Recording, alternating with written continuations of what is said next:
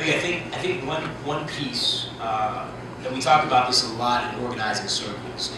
It's the story of narrative, right? How do we tell our stories?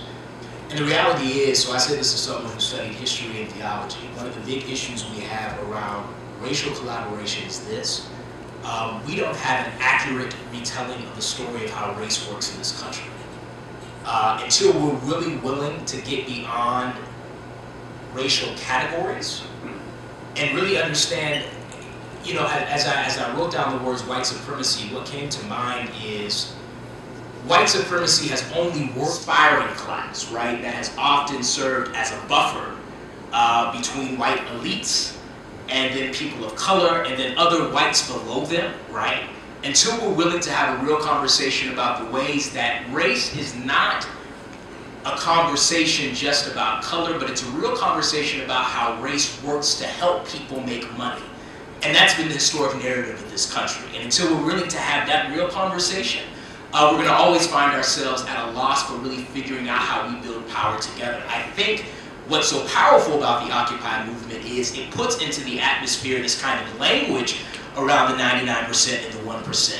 But then the next question becomes, how do we strategically begin to unpack who really is the 1%, right? And the 1% is not just a conversation about people with a whole bunch of money, but it's a conversation about a group of people who throughout the entire history of not this country, but the entire history of this experiment in colonialism and imperialism that has happened in this part of the world, it is a conversation about centuries worth of a small group of people being able to wield power over others. And that's just not manifested in government.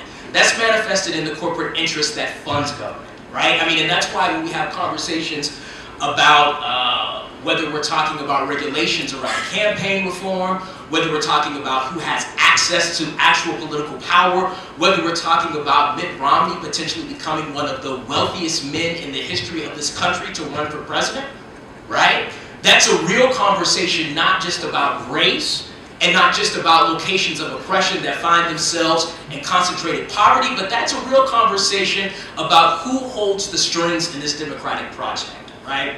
And I think more often we don't have that conversation amongst working class folks, amongst no class folks, amongst middle class folks. We consistently couch it in race battles that don't necessarily connect this to a much larger conversation about who's really benefiting. And it's not just rich folks. It's super, super, super rich folks, right? It's not just rich folks that have, you know, done well and managed to amass some type of wealth. It is people who are able to sustain their families in a type of wealth category that we can't even fathom, right? Those are the type of people we're talking about. And not to bring this into a conversation about class warfare, because that's not even what trust me, I'm all about aspiration. I'm all about people being able to provide opportunity and have some means to independent wealth.